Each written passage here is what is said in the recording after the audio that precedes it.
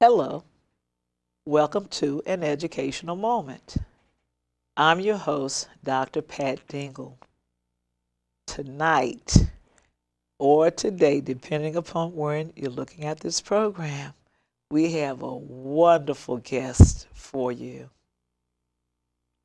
The guest tonight is none other than Professor Kathy Jones.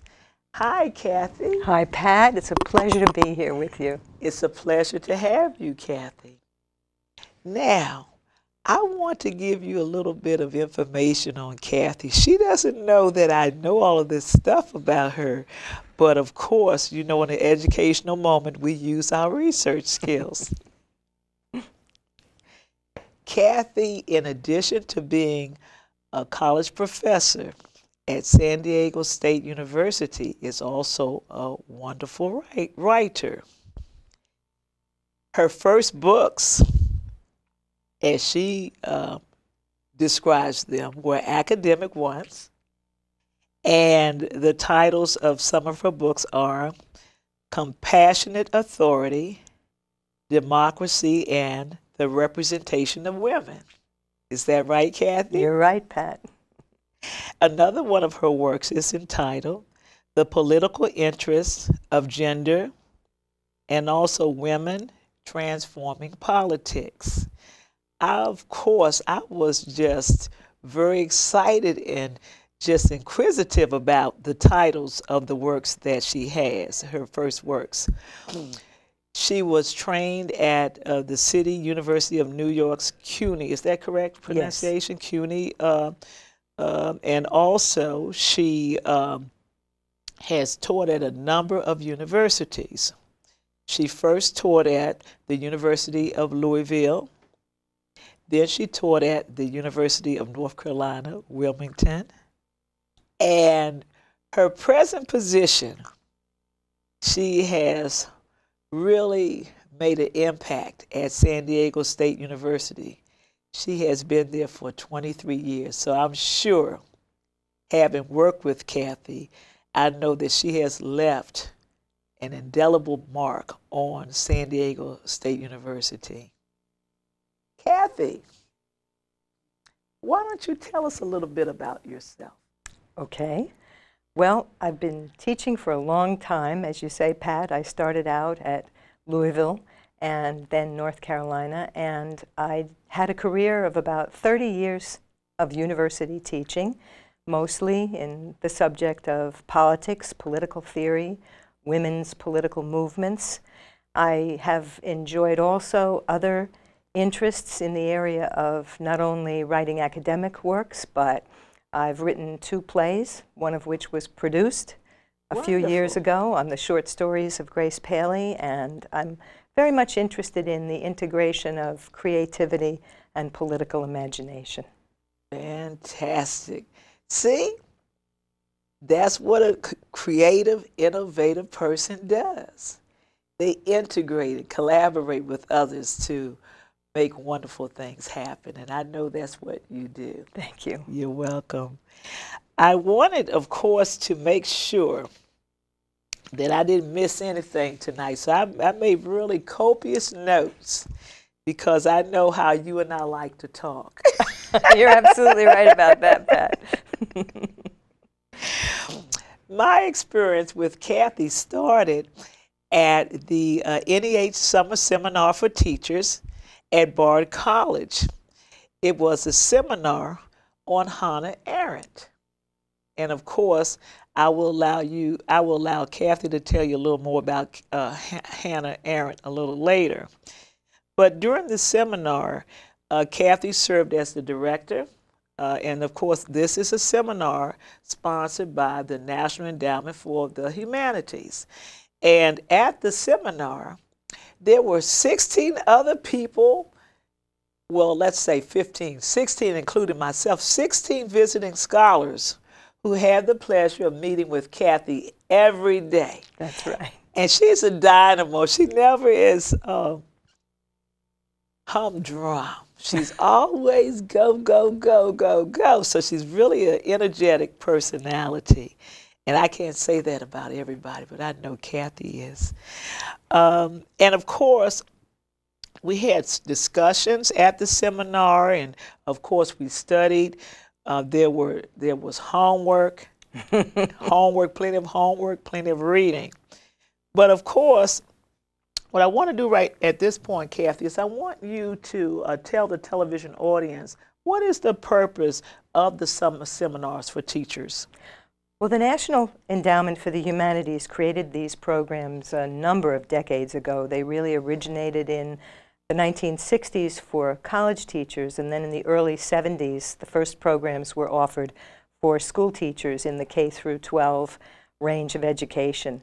And they're intended primarily for professional development and intellectual stimulation, so that teachers can take the time that they have in the summer to renew themselves, to reinvigorate themselves in an environment with a community of colleagues, directed by a university professor, but focused on any number of humanities subjects. They range from studies of Shakespeare to understanding the history of the Middle East to African American history that I know you're familiar with because you took the History Makers Institute, to a program like the one I run on the political theory of Hannah Arendt.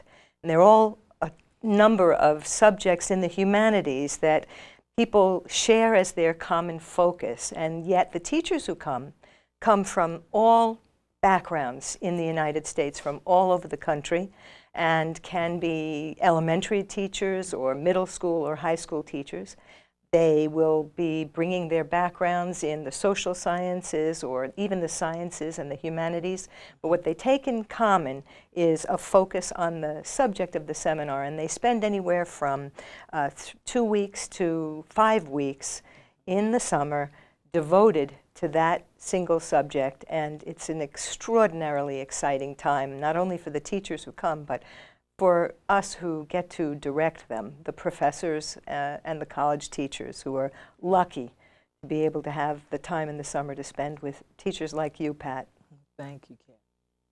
Kathy, I really appreciate you explaining in such detail what the summer seminars are about, because this is an opportunity that every teacher can apply for. And I try to share information also on the summer seminars for teachers, but hopefully this program will inform others as well so that we will get more applications. I certainly hope so. And the NEH has brochures that it sends out to all of the educational institutions in the United States, and I hope that when the counselors and the professors and the principals who receive these get the word out like you do, Pat. It's a fantastic opportunity for teachers at a time when, you know, teachers don't have as many resources as they used to. It's really important. It certainly is. And it's important for our global economy. Of course, we know nationwide that the educational level for the nation is not as high as it used to be. So, you know, this is a way to help our students to be more competitive, and also to, as you stated, help teachers become better informed and to offer really more challenging and more rigorous curriculum. You're exactly right. Thanks. Thank you. You're welcome. Now, the seminar that you direct is entitled The Political Theory of Hannah Arendt, The Problem of Evil and the Origins of Totalitarianism. We had the opportunity to study in a beautiful location. It used to be called the Mary McCarthy House. That's right.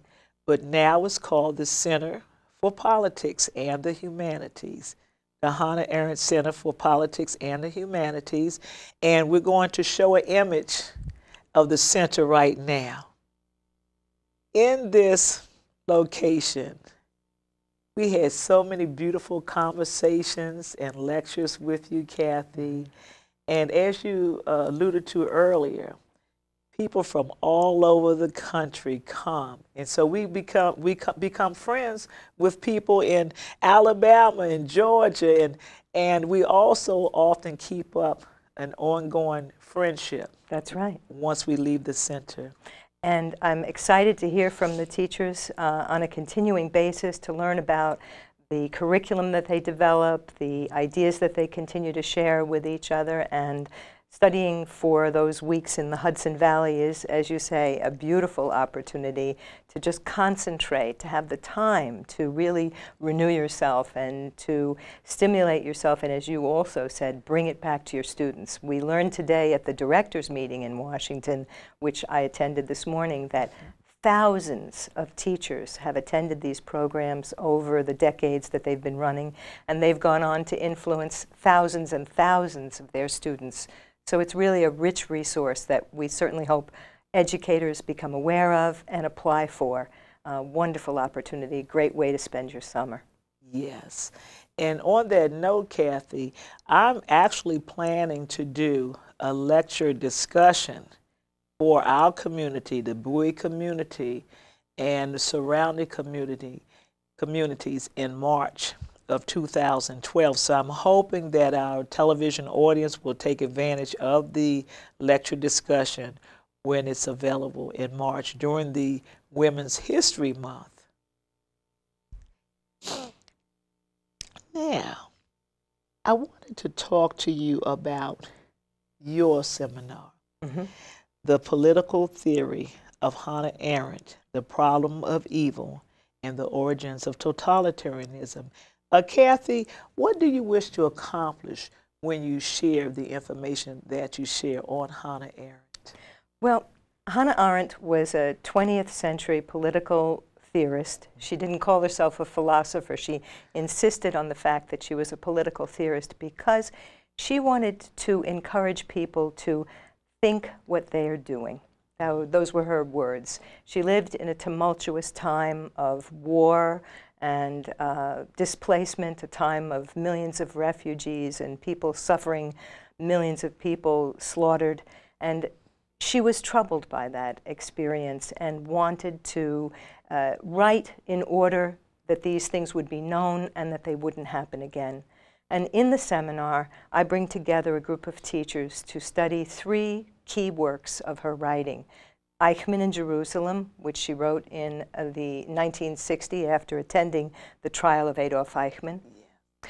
The Origins of Totalitarianism, which is a book about the reasons why anti-Semitism and racism and imperialism were the strands that led European civilization in the period of World War II towards the disastrous road that it took. And The Human Condition, which is a work of philosophy that really asks us to think about what's our purpose in life. Can we learn to live together with all of our richness and differences and build a community? And what I hope that teachers learn by exploring these texts in depth is why it's important to study history, what it means to defend the idea of human rights, where these concepts came from. How is it possible for ordinary people to do awful things to each other, and what can we do so that history doesn't repeat itself? And by exploring these really important questions around a set of common readings, we bring together people whose background is in literature, history, geography, philosophy, and together create a learning community so that by diving deeply into this material, we learn how to ask these kinds of questions and to challenge our students to think what they're doing and the decisions that they have to confront on a daily basis, and really to take responsibility in our lives for the ways that we act with and through each other. Kathy, you make some really, really strong points for what you expect people to accomplish when they participate in the seminar. Personally, the issue of human rights really resonated with me. Social justice, learning and also advocating on behalf of others who have less ability to verbalize, their position, I think is very important to respect human beings. Exactly. And I think that it's very important to understand the Holocaust and to understand what a great tragedy that was, and how when we respect one another as human beings, we cannot do that to one another. So I certainly applaud you for the advocacy and for the job that you do of informing, the visiting scholars about the Holocaust and the great contribution that Hannah Arendt has made in terms of making us think, making us consider our actions, and also encouraging us to have the courage to be different and to stand up when somebody else is being downtrodden. So I applaud you. Thank you, Pat. And I think it's important to stress, too, the idea that we come together in this seminar with very different points of view. Yes. And we engage in dialogue, and that itself is really an embodiment of the kinds of topics that we're exploring. How is it that we can have these conversations across our differences, and at the end of the day sit down and have a meal together, and how that's relevant to our everyday life. Not just the big questions that Hannah Arendt was dealing with, but just the way in which, as you say, we treat each other with dignity and with respect. And the idea that Arendt talks about in Origins of the right to have rights. And what does that mean? And how is it, as a community, as a world community, we explore those issues? Even if it's about people who aren't necessarily the same as we are or live next door to us, how do we develop that sense of concern and care? Yes. And I agree with you. We had some really, how can I describe it? We didn't have knockdown dragouts, but we had some very, very strong discussions. And after the discussion, we were informed. We informed each other about our opinions, and we learned to respect even more other people's opinions. And I think that there's strength in diversity. Yes. That's a very, very probably overused phrase, but I really believe that. I think there's strength in diversity. I think that's a great advantage in having a discussion and listening to the different views, and without putting someone down because his or her view differs, and that just because someone differs in an opinion doesn't mean that we don't respect one another. No, and you remember, I know you do, when we had a conversation about the meaning of plurality, one of Arendt's concepts. And yes. If I can just quote her for a second, she Sure. talks about the idea that we're all human, Yes. that is, we're the same, that is human, in a way that none of us is ever the same as anyone else who has lived, is living, or will ever live. Exactly. And I like that idea of we're the same, we're human, but none of us is the same as the other person. Exactly. And it is the uniqueness that you allude to right now that makes each person in our society so special, and that we as human beings need to celebrate the uniqueness of every human being, and such that we can encourage them to be the best that he or she can be, and realizing that even though that we're different, we're more alike than we are different. And how important is that for educators to explore together in a seminar environment? Extremely important. And I hope that I have some of my students in the television audience who watch this program and begin to just grasp and grab hold of some of the ideas that we're discussing right now. This is very exciting to me. Kathy, I know that you're a college professor at San Diego State University. It's in California, for anyone who didn't know. What training is required to become a college professor?